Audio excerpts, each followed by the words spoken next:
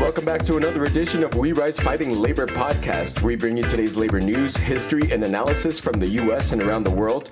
This is a podcast you listen to with your fellow workers organizing on the shop floor. This is a podcast you listen to before walking into your union meeting. As always, I'm Rico Rutia, here with my co-host, Brian Pfeiffer. We cover a lot of ground in today's episode of We Rise Fighting. In today's episode, we talk about everything from Vladimir Lenin to an Oakland port being shut down in solidarity with the people of Gaza, to the Teamsters struggle against Anheuser-Busch, a February 10th action in Madison, Wisconsin called Stop the Hate, Build People's Unity. Also, we talk about rent strikes today and in the 1930s, the Newton teachers strike in Massachusetts, and then we cover a bunch of headlines because a lot of stuff happened as far as labor news this week. We finalize the show with the words of Kwame Ture, but for right now, we're going to give you a little bit of culture, a little bit of music. This band's called The Minutemen. They are somewhere between punk and funk. Their bassist, Mike Watt, is one of my favorite bassists, and this song is called Fascist. It's an anti-fascist song.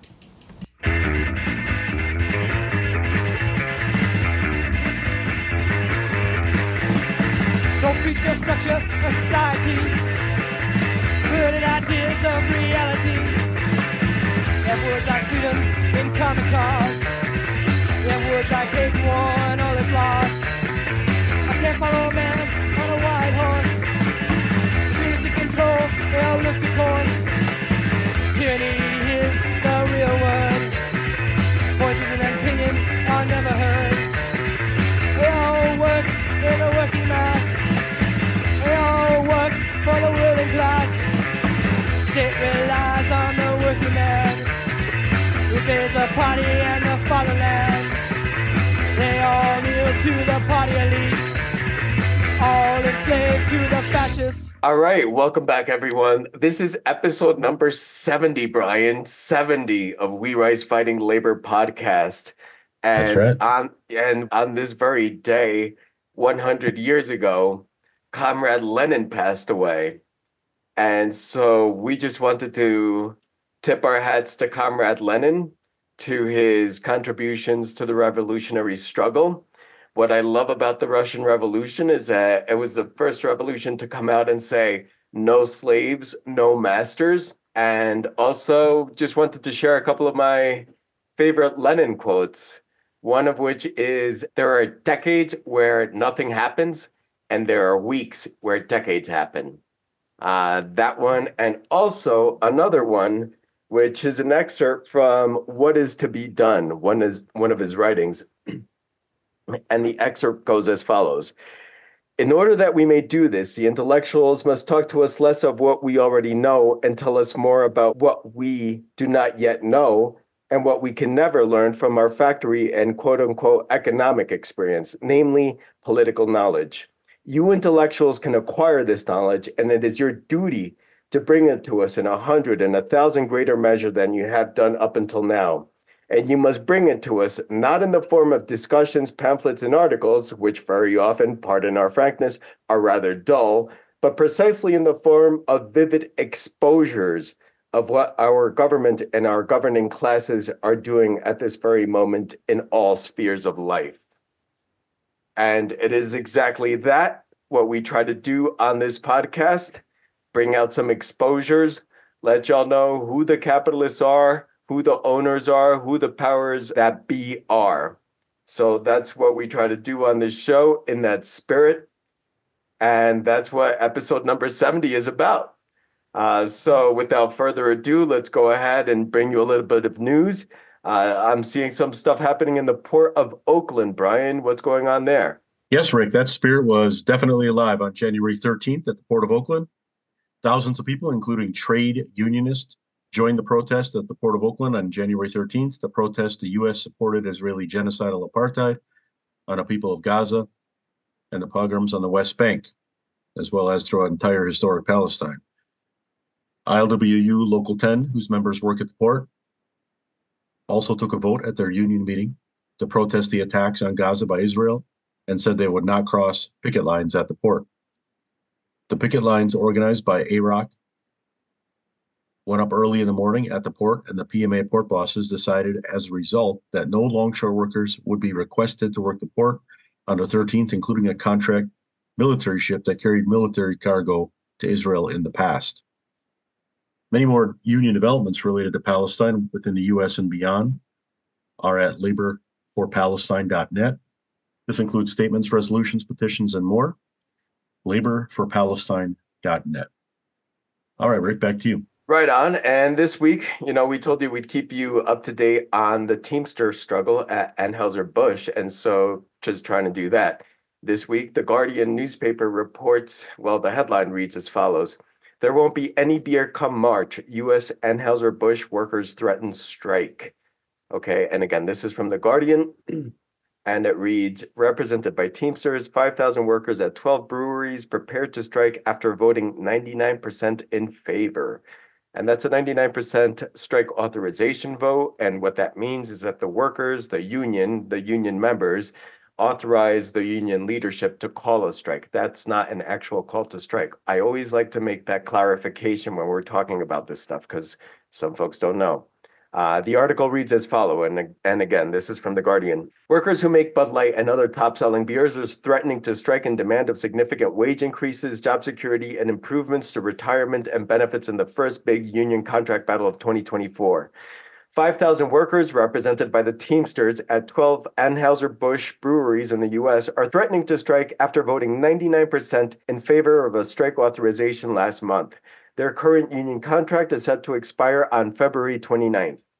Without a contract by February 29th, there won't be any beer come March, the Teamsters warned on X. The contract fight is the first at Anheuser-Busch with the Teamsters president, Sean O'Brien, at the helm of the union.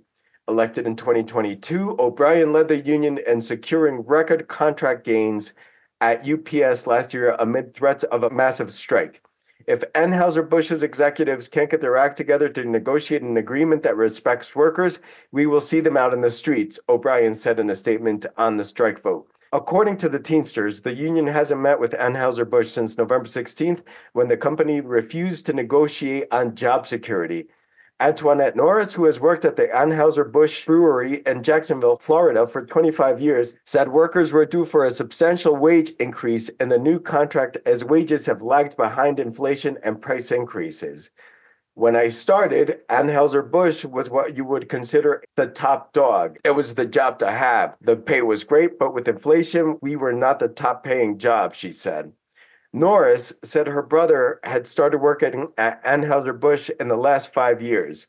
Things that would have been easily attainable to me when I started are not that for me now, said Norris. With the increases of prices for everyone, people are working numerous amounts of overtime to try to make up for the pay we don't have this time around, unquote. Workers face intense heat during summer weather and intense cold during the winter, said Norris. They sacrifice time from families to work night shifts and handle dangerous high-tech equipment. It's a great product to enjoy out in the market, but it's a big sacrifice to make that product, Norris said. We want a fair and great contract that we feel that we are long overdue for. Anheuser-Busch brews some of the best-selling beer products in the U.S. market, including Budweiser products, Michelob Ultra, Busch, and Stella Artois, however you may pronounce that. Parent company AB InBev makes about a quarter of all the beer drunk globally and reported profits of over $32 billion in fiscal year 2023, a 1.97 increase from 2022. Angel Arroyo, who is 53 years old, has worked at Anheuser-Busch's brewery in Fort Collins, Colorado for over 20 years. He said that wages at the brewery had fallen behind compared with other businesses in the area. And this is a quote from Arroyo. 20 years ago, Anheuser-Busch was one of the top-paying businesses here in Colorado. Unfortunately, with the concessions we made throughout the years, a two-tier in medical benefits and slight wage increase, we really let Anheuser InBev get a stronghold on the work we've accomplished, said Arroyo.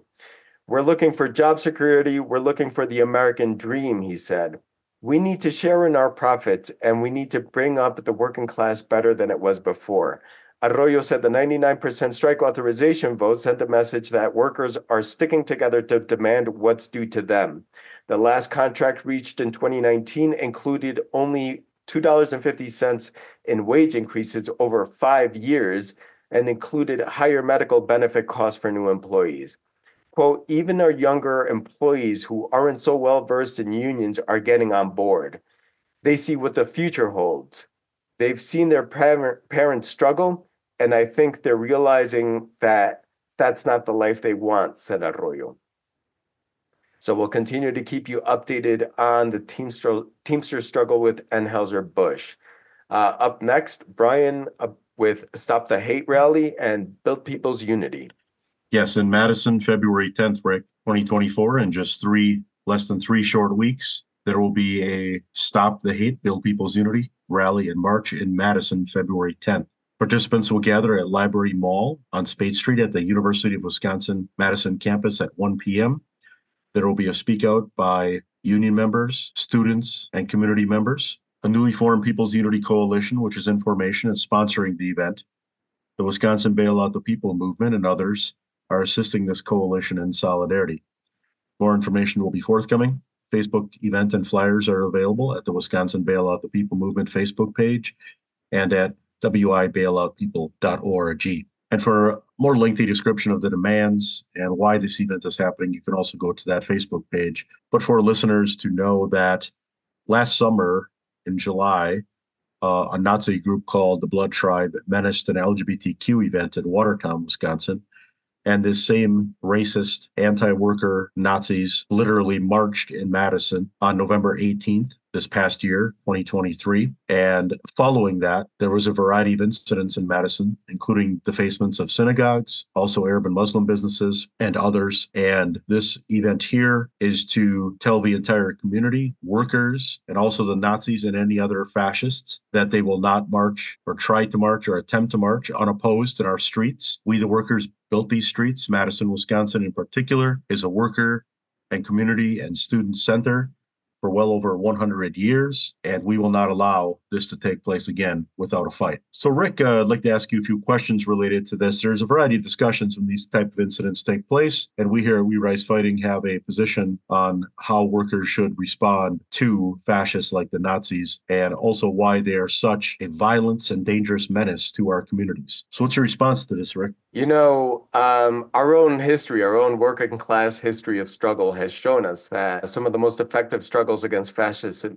and fascism have taken place in the streets. You know, this idea that we're going to vote fascism out somehow, either through progressive or liberal political leaders, such as AOC or the Squad or Bernie Sanders or anything like that, you know, that's unrealistic. You know, the fascist menace comes from everything from the state to civil society. There's fascists within society. There's a civic arm to fascism.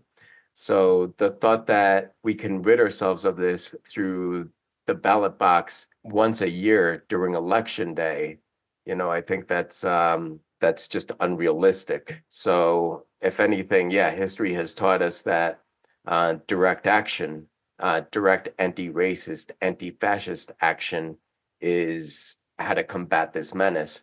And, you know, if we're not out in the streets ourselves, as say Antifa is, then we can support those comrades somehow. But we can't let another situation like, Brian, you remember several years ago when Richard Spence was on speaking tour, right? This white supremacist, clean-cut guy, white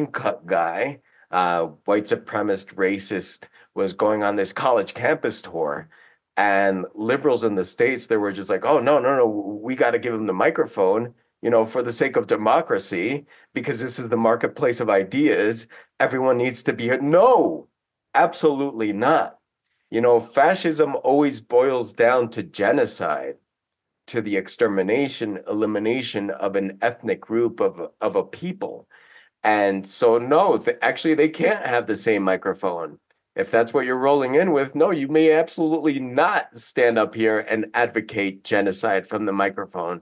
So, yes, we do disagree with the liberals there too. How dare you give the microphone to Richard Spence and let him go on this college campus tour, on colleges, academia, where supposedly intellectual thought blossoms. You're bringing Richard Spence into that? Well, I think that opened up the floodgates to a lot more than liberals will ever take ownership of when they just let Richard Spence go on the speaking tour on college campuses. Get out of here. No.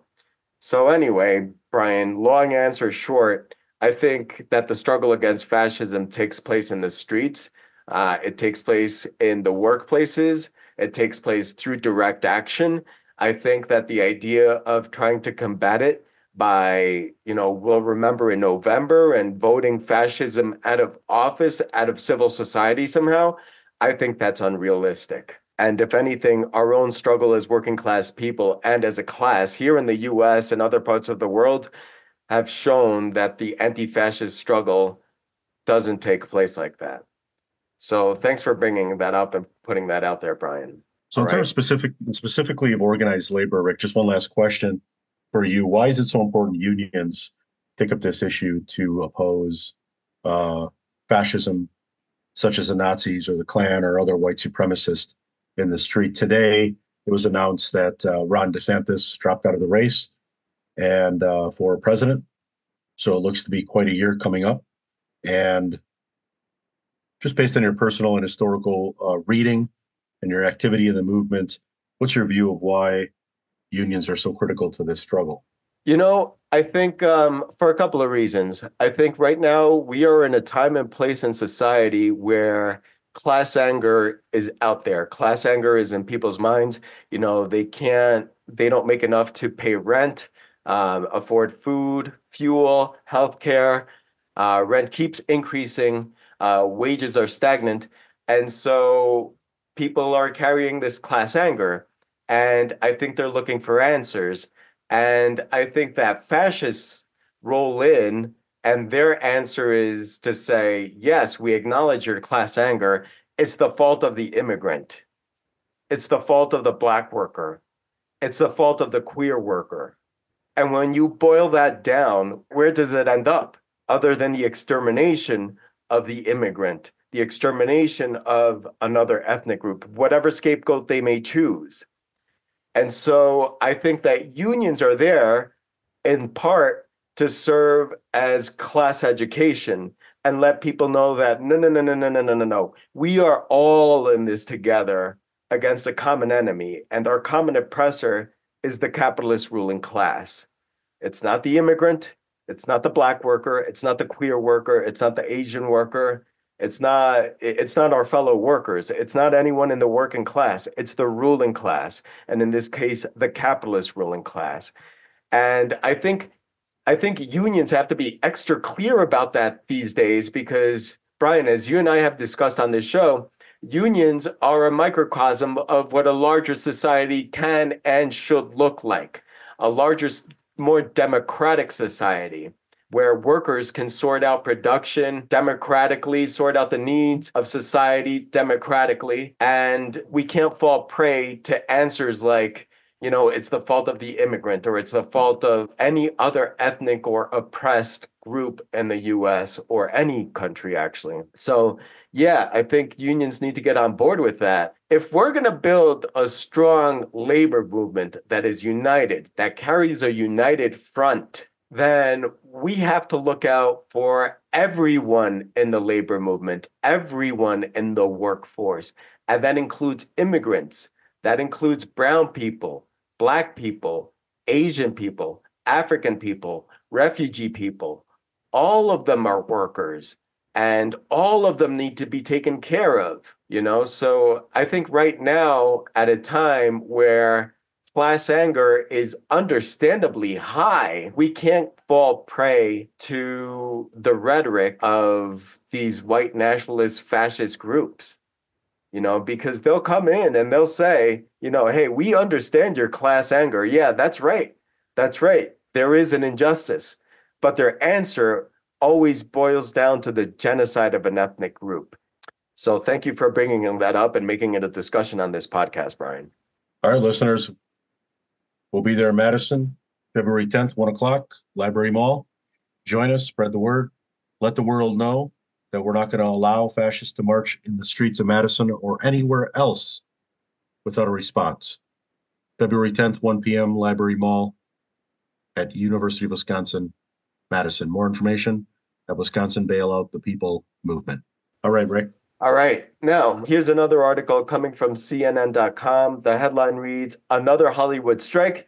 Musicians unions prepared to do whatever it needs for AI protections and streaming residuals." After a year in which both actors and writers hit the picket lines, another Hollywood strike may be on the horizon. The American Federation of Musicians, the AFM, a union representing musicians across the entertainment industry, will begin negotiations Monday on a new contract with the Alliance of Motion Picture and Television Producers, the AMPTP.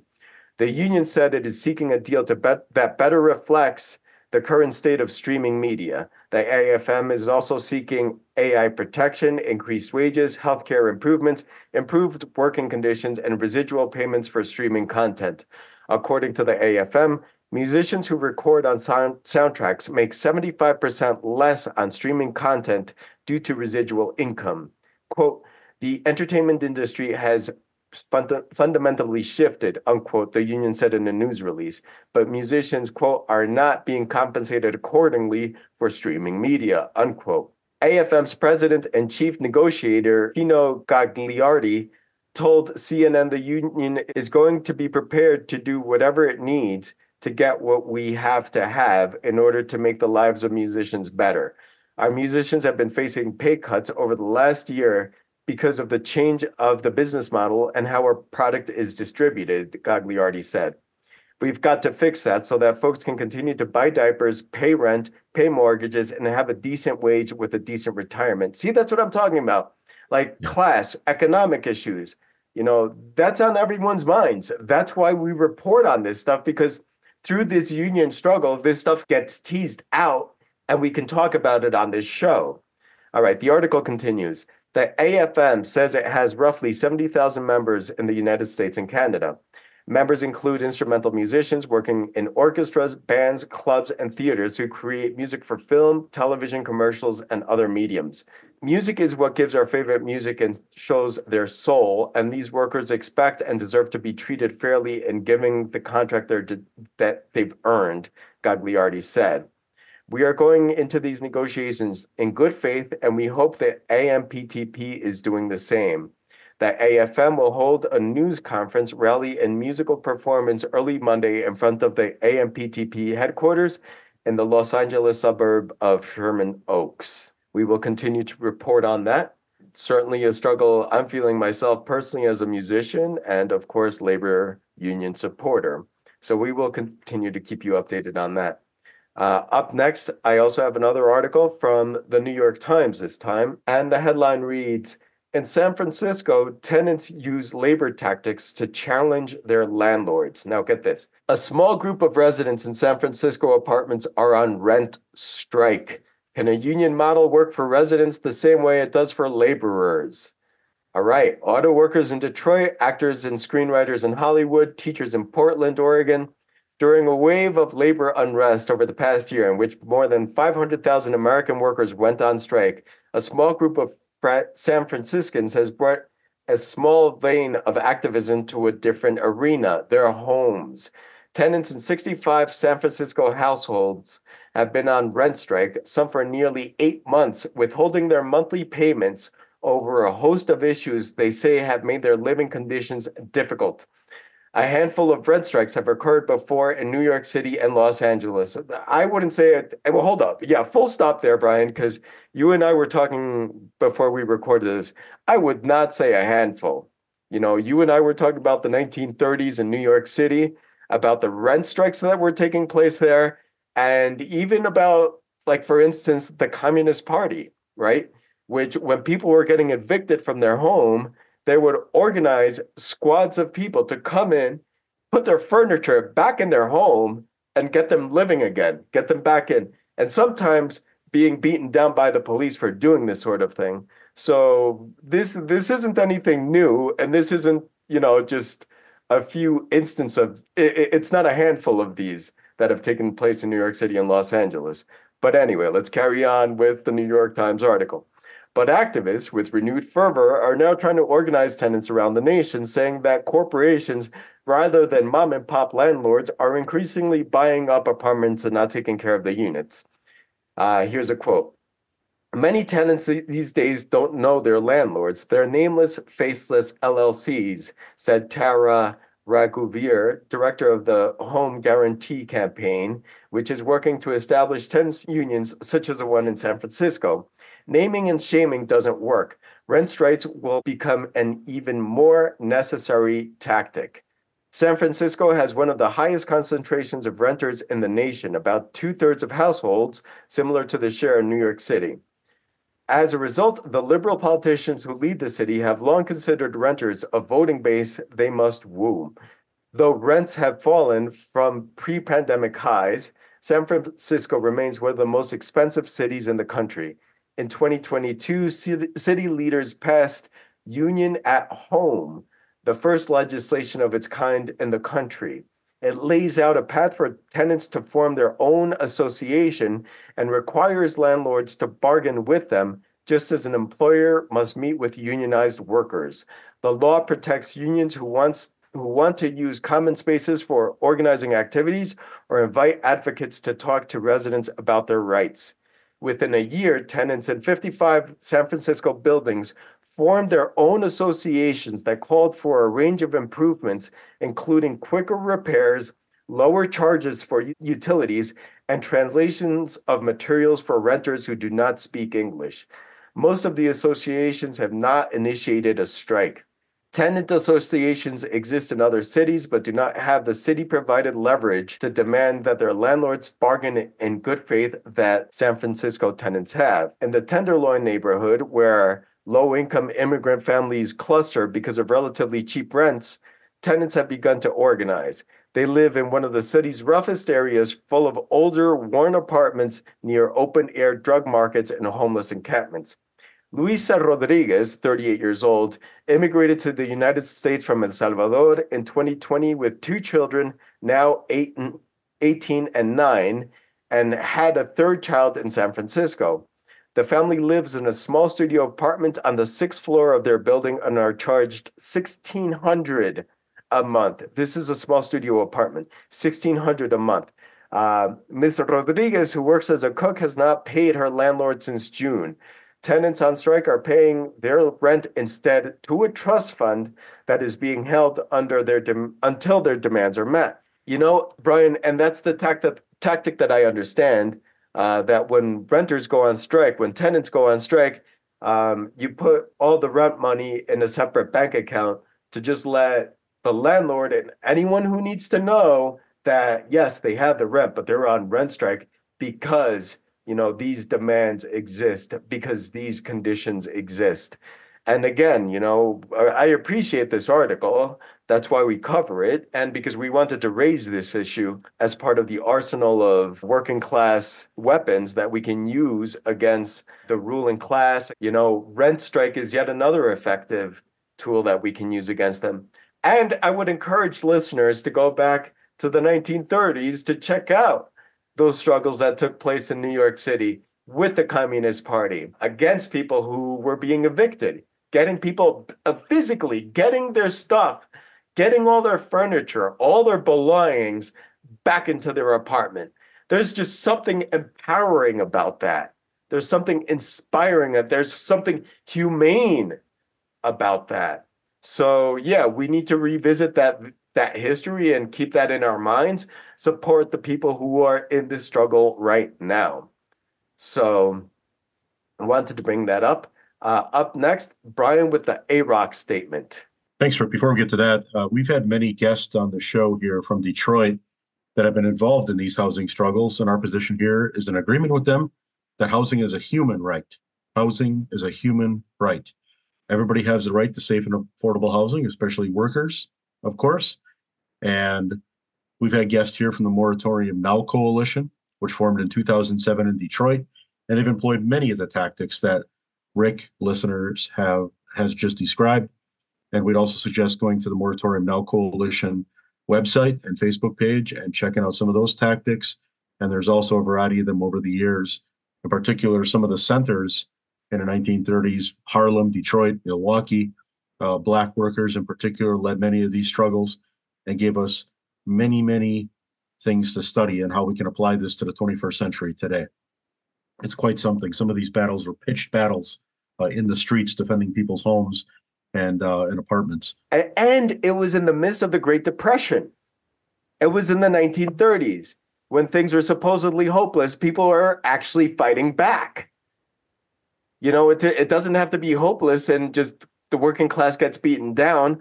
No, things can be grim and working class people can still fight back. So yet another lesson that we get from this. So thanks, New York Times, for at least putting this out there, but we needed to add this historical dialect to it. Right. So it's similar to the Madison call on February 10th. Listeners, there has been a call by a network of working class fighters called the Anti-Fascist Organizing Committee, or AFOC, AFOC. And the full article about this call at fightingwords.net. That's fighting, FIGHTING hyphen words.net. And we're going to read the headline and just talk about a little bit of the glimpse of what this call is about. So this is a call to unions, unorganized workers, community organizations, social justice, and human rights group. Prepare now to defeat Trump's fascist plans. So the statement goes on to describe in background why it is so critical, of course, Trump's coup. And if that is attempted again, this statement demands that, or calls for unions to consider pushing resolutions for general strikes if necessary if Trump attempts a coup. Also reaching out to the U.S. military and the National Guard to disobey illegal or immoral orders. And it also very importantly calls for the formation of working class formations, such as anti-fascist squads, anti-fascist battalions, but also to build working class organizations. Unions, of course, for workers are the most important working class organization, but there are many that we can build. And as Rick just said, there are many examples in history. Philip Foner, the great historian, Howard Zinn, Robin D.G. Kelly, Mark Nason, many have written about this over the course of the last 100 years in the United States in particular, but of course we can apply a lot of international situations to this, especially in Central America and other places where working class organization has come to the fore in very heavy periods of repression to be successful in organizing. So this demand goes into some of that, and it also closes with organizing to confront Trump fascism is not an endorsement of the Democratic Party. The Democrats are steadily expanding military spending at the expense of the needs of poor and working people.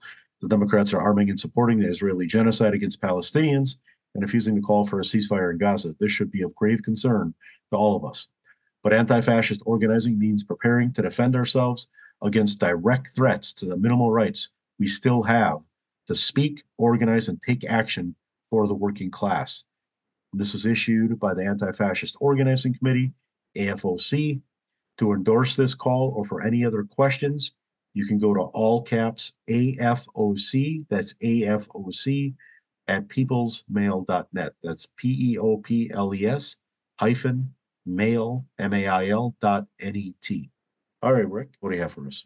All right. And to close off the show tonight, we're going to do a couple of things. There was so much labor news in the news today. I'll be real with you. I've already shared my process with listeners here on this show. You know, I'll go on Google News or yahoonews.com and I'll just type in union strike. And, you know, today and yesterday, so many articles popped up. And we certainly can't cover them all without making this like a 5-6 hour episode. And that's certainly good, inspiring, hopeful news. So instead, this episode, I'm just going to read some headlines, let you know where I found the news. If it's something that really gets your attention, then I'm going to encourage you to seek it out. But I'm just going to read the headlines here just to let y'all know some of the stuff on the landscape of what's going on. Going to go a little deeper into this first one, though. The headline reads, Newton teachers remain on strike amid weakened negotiations. And this is coming from NBC Boston in Massachusetts. And the little bit of that I did take out of the article goes as follows. Teachers in Newton, Massachusetts remained on strike Saturday night after negotiations failed to produce an agreement on a new contract. Schools were closed Friday after the Newton Teachers Association voted overwhelmingly the day before to start the strike. A judge issued an injunction. We talked about that last week. A judge issued an injunction Friday evening ordering teachers to end their strike by 3 p.m. Sunday and get teachers back to class Monday. But after 9 hours of back and forth between the union and the school committee, a deal wasn't reached. So again, the headline on that one is Newton teachers remain on strike amid weekend negotiations, and that's in NBCBoston.com. Other labor headlines that caught my attention that we can't go so deep into this week include California State University announces tentative agreement with union ahead of strike, and that's in CBSNews.com. There was an opinion piece, Brian, you and I were talking about this a little earlier. There was an opinion piece in the LA Times that reads, opinion. I'm a CSU professor. I have serious doubts about the demands behind a threatened strike. Now, I'm not going to blast the person's name here. If you're really curious, you can go and check out this article in the LA Times. But, Brian and I were just reflecting on this just in general. Why did this professor not put this before the union meeting? Why are these doubts and concerns being broadcasted in the pages of the LA Times? That's the part that didn't make sense to us. If there's questions like this, and the professor seems to have done some homework as far as number crunching and calculations and, how that may feed into the contract. But here, I think we're in agreement that the proper place for that is the union meeting. The proper place for that is speaking with your fellow union workers. Because to put it in the pages of the LA Times, that's just fanning the flames of doubt and also giving a weapon to, in this case, the administration, in other case, the bosses.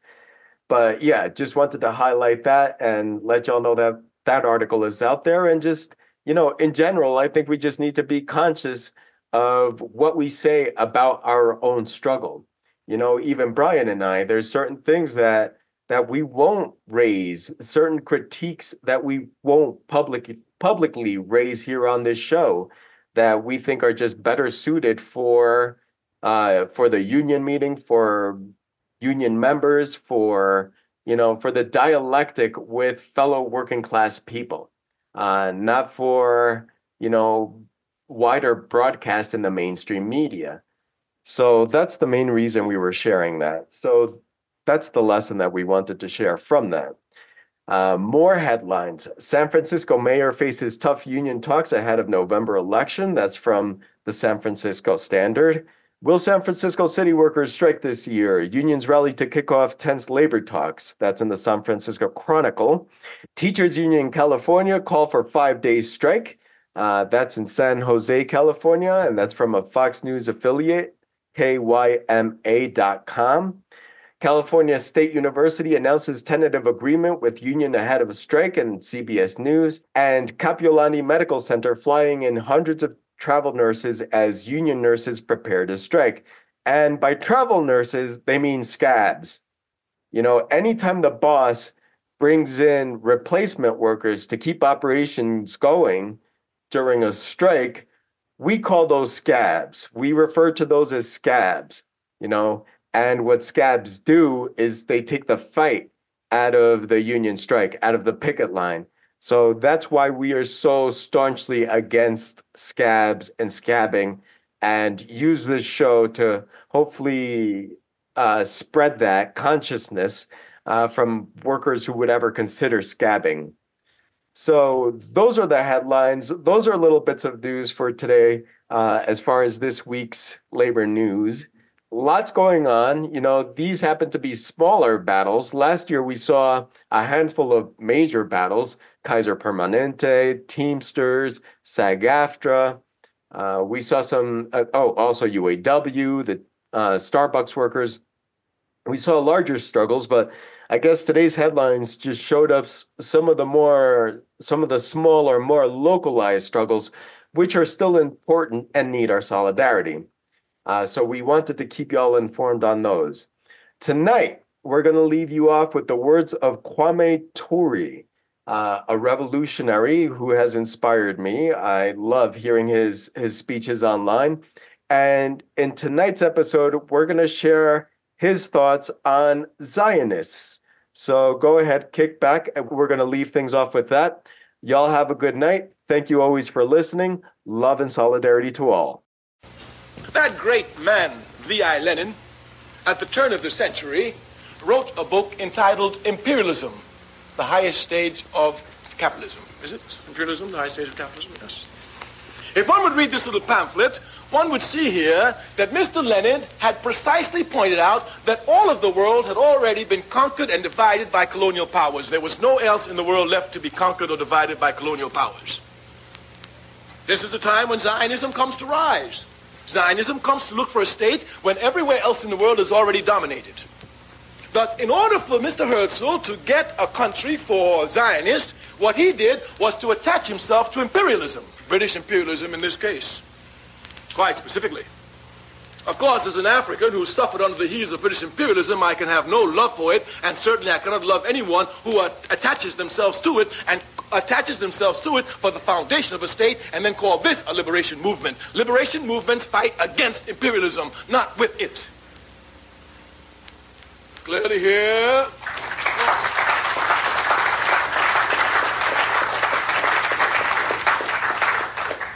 The legal foundation of the State of Israel is what is known as the Balfour Declaration. This declaration was issued in 1917. A man in the government of Britain named Balfour wrote a paper and promised the Jews a national home. The national home he promised them was an area which Britain was colonizing, Palestine.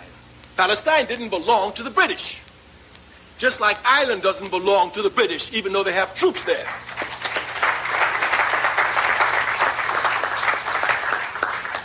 But here, these British imperialists signed a note and gave it to the Jews, and they accepted it. Where is the morality for this? If you say that Israel belongs to you, then you don't go to a thief to get Israel, you go and take it. Once you go to an immoral being such as British imperialism, and this is the basis for you getting the land, then clearly here those who are truly liberation fighters must question this. The basis, we say, is the Balfour Declaration, and Zionists know it. The Zionism is certainly not a liberation movement because it never fought against any imperialism. As a matter of fact, today, Zionism is the baby, child, and infant protector of imperialism in the Middle East. It carries out the interests of American imperialism. As a matter of fact, Zionism and American imperialism is like this. If our tax dollars would stop giving money to Israel, the state would sink tomorrow. And certainly no one can deny that American imperialism is the leading imperialist nation in the world. So we cannot see how a liberation movement is so tied, string and ham to American imperialism. They work hand in hand with American imperialism. Thus they can hardly be a liberation movement. In addition to this, Zionism has nothing to do with anything religion, nothing. All religions are concerned with human beings after they die. That's what religions are for. Islam will tell you what happens to you when you die. As a matter of fact, this which forces you to live a good life so that after death you'll be able to enjoy the rewards of heaven. The same is true for Judaism. But Zionism says nothing about the individual after they're dead. They don't give a damn about you. Zionism has nothing to do with religion at all. And one should not make the confusion here. The Palestinian state belongs to the Palestinian people. This is a fact.